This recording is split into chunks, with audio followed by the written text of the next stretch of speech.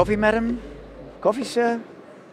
Well, it happens to all of us, doesn't it? The flight attendants coming down, wheeling their trolleys and making you stay in your seat while you're doing it. But there's science behind the trolleys as well. And I'm here with Korita, a Dutch company manufacturing in China. Jamie, tell us about your trolleys. Well, they're lightweight trolleys, standard Atlas trolleys. We do a full range of different equipment for on board the aircraft, for the airlines. All our trolleys are manufactured in China. So we're now one of the larger manufacturers and dealing with many of the airlines worldwide, and have a range of standard lightweight trolleys. Now, I notice these trolleys are still metal. There's been a lot of movements in the aerospace industry to move to composites and so on. Do you see yourselves doing something like that? We may do in the future.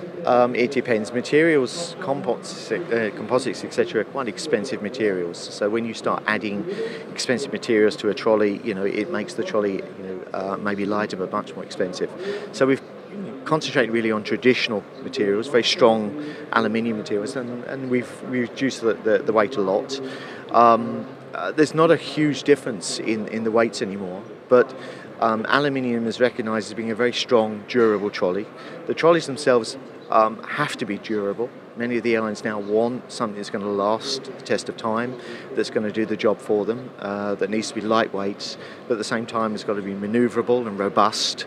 And we just feel that staying with more traditional aluminium strong materials is for the moment how we're moving. We may well move into others, but it depends if those materials can really still give us a competitive trolley, then it's always something we're open to.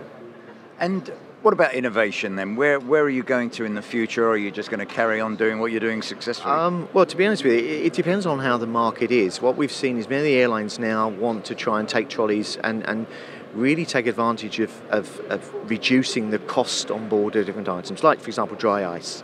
So thermal insulation, getting the trolley to not necessarily to be much more lighter, but have a higher level of thermal insulation to keep temperatures lower for much longer, trying to avoid the use of additional dry ice all the time for cooling, trying to avoid necessarily always having chill events and having chillers on board, which are expensive.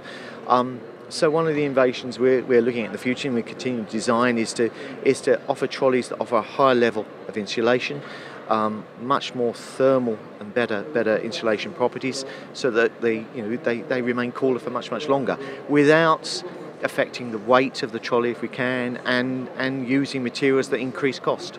Great. Jamie, thank you very much. Pleasure. Thank you. More tea, madam?